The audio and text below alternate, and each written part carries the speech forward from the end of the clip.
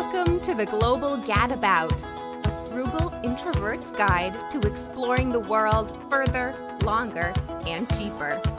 Today, I want to talk about airline regulations and make sure you know your rights if you are involuntarily bumped from a flight in Europe. I've developed a simple flowchart to help you figure out exactly what the airline does or does not owe you depending on your specific situation.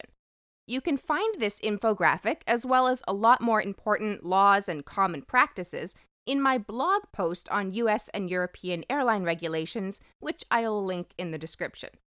So let's start at the beginning. Have you been bumped from a flight in Europe? No? Great, then have a nice trip and save this for future reference. Yes? Then do you want to be rerouted? Do you still want to take that flight? Or try your luck with another mode of transportation? Or stay put? If you don't want to be rerouted, the airline owes you a full refund. If you do want to be rerouted, can the airline get you to your destination within 3 hours of your original time? If so, they do not legally owe you anything for the inconvenience. Sorry.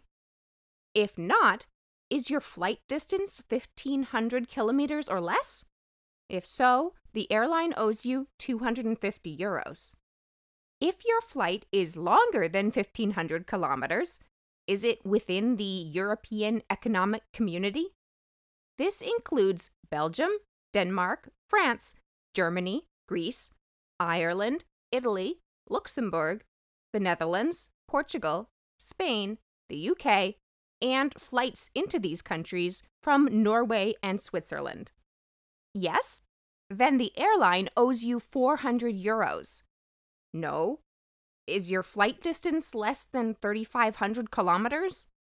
If so, they still owe you 400 euros.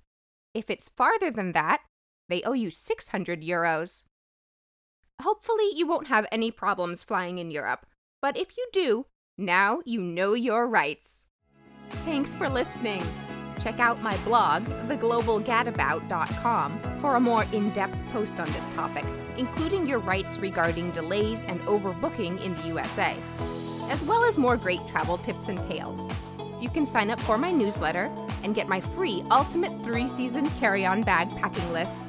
The Global Gadabout has a podcast, YouTube channel, and Pinterest boards. Links are in the description. Don't forget to subscribe to be sure you don't miss any new content. Join me again next time for more fabulous solo budget travel tips from the Global Gadabout.